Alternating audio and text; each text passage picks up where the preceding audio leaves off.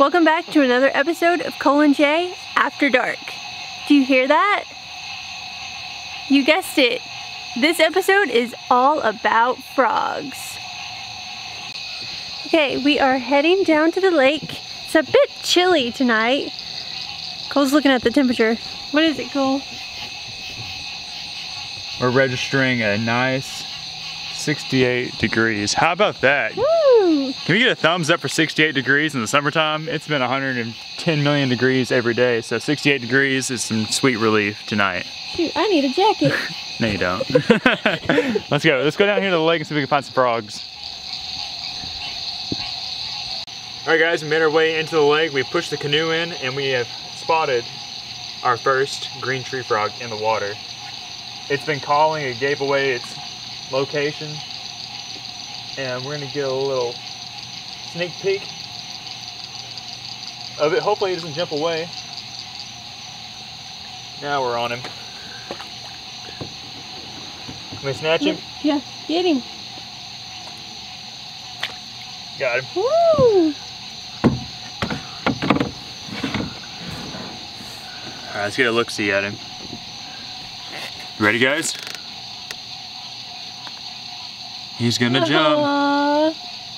Hey, buddy. That is a green tree frog. And they have one of the loudest calls. They're like the only frog really calling. Here right now we have these guys and cricket frogs. You can kind of hear them going off right now. They're kind of making a little click noise. And there's a few bullfrogs still hanging on, but primarily this is the only frog calling out here on the lake right now. But that's all right, because they're awesome, and I love them. I can't really tell because this one here is darker, isn't it? Yeah, he is a little darker. He's kind of a more olive green. The temperature is kind of low tonight compared to what it has been the last few nights. That could cause it to have a little bit darker coloration. If it was a warmer night, he might be more green. But I think it's time to put him back in the water. You put him back? Yeah. He was obviously trying to get... Oh! Oh, there he goes. There you go. He's like, I can release my own self. Yeah, he can.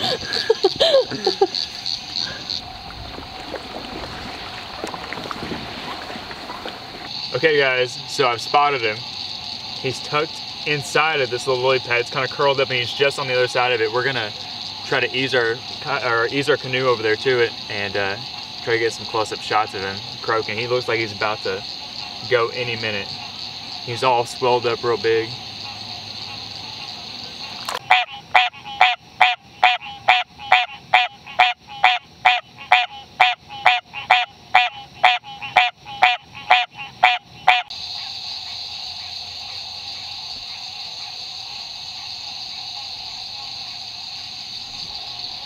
Okay, so as you see, we've spotted another green tree frog, and this is exactly what we were looking for.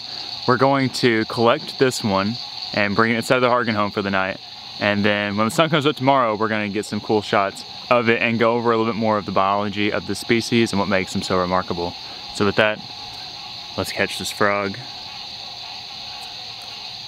Easy does it. Got the frog in the hand. He just peed on me a little bit. That's all right. Let's take it back in the house and put him in a tank. And we'll see you guys tomorrow morning. How about that? The green tree frog is a 1 1/4 inch to 2 1/2 inch long frog that is bright green, greenish gray to yellow green in coloration. The color will usually vary depending on the outside temperature and the frog's activity level. It has a light creamy colored belly and may have light colored stripes that run laterally down its side from its jaw.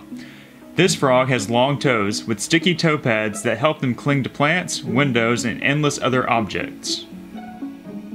The green tree frog can be found along the Atlantic coastal states from Delaware to Florida, east from Florida to Texas, and north to southern Illinois. They can be found throughout Arkansas except in the northwestern counties. This frog's diet consists mainly of small insects and other small invertebrates.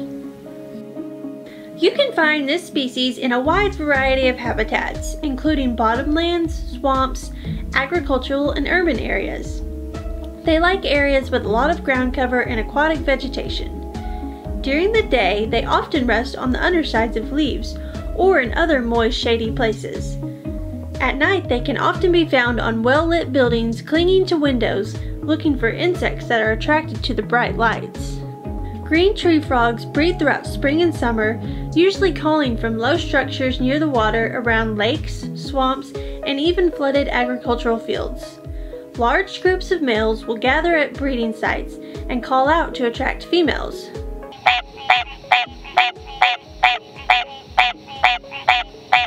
The female will lay eggs in shallow water with aquatic plants, and the males will then come in and fertilize them.